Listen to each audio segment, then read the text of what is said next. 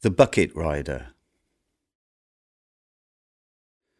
Coal all used up, the bucket empty, the shovel useless, the stove breathing cold, the room blown full of frost.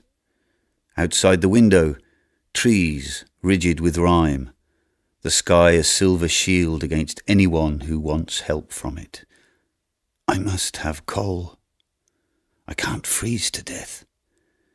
Behind me the hard-hearted stove, before me the hard-hearted sky.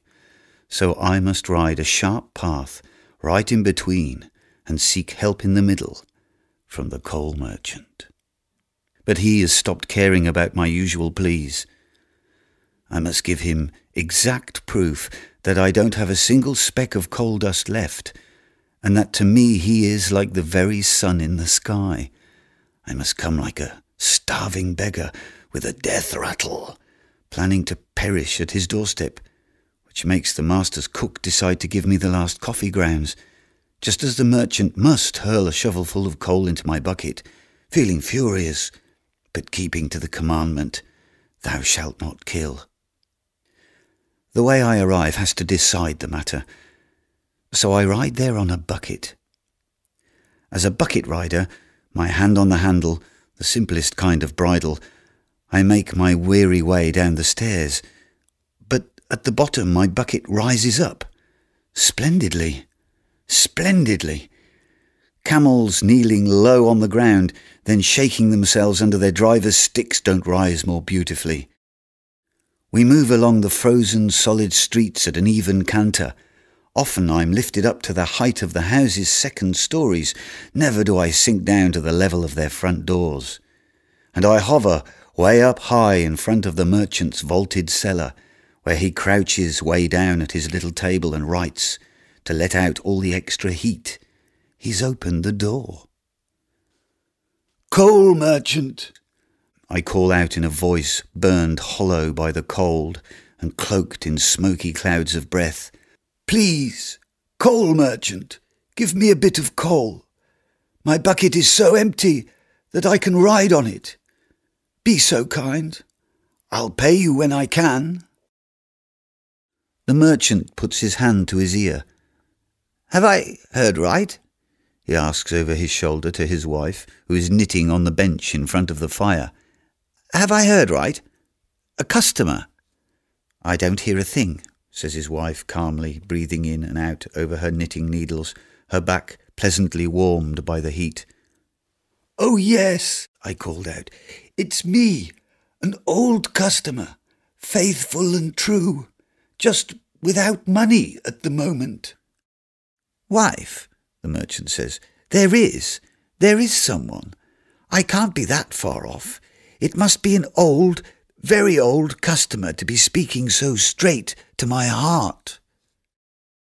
"What's wrong with you, husband?" the woman says, stopping her work for a moment and pressing her knitting to her chest. "It's no one. Street is empty. All our customers have what they need. We could shut up shop for a few days and take a rest." "But I'm sitting here, on the bucket," I call out, my eyes covered in numb tears from the cold. "Please, just have a look up here. You'll see me right away. I'm asking for a shovelful. If you give me 2, you'll make me overjoyed. All the other customers have what they need. Ah, if only I could hear the coal rattling in my bucket already." "I'm coming," the merchant says, ready to climb up the cellar stairs on his stubby legs. But his wife is already next to him, clinging to his arm and saying, "You stay. If you don't stop being so stubborn, I'll go up. Remember all that coughing you had last night? But for a bit of business, even an imaginary one, you'll forget your wife and child and ruin your lungs. I'll go." "Make sure to tell him all the kinds we have in stock. I'll call out the prices to you." "Fine," the wife says, and climbs up to the street. Of course, she sees me right away. "Mrs. Coal Merchant," I shout, "my humble greetings. Just one shovelful of coal, right here into my bucket. I'll take it home myself. One shovelful of your very worst. Of course, I'll pay for it in full, but not now. Not now." How those two words, "not now," ring out, and how wondrously they mingle with evening bells chiming from the nearby church steeple. "What does he want, then?" the merchant calls out. "Nothing," his wife calls back. "There is nothing, I see nothing, I hear nothing. Just that it's striking 6 and we're closing up. The cold is dreadful. Tomorrow we're likely to have a lot of work."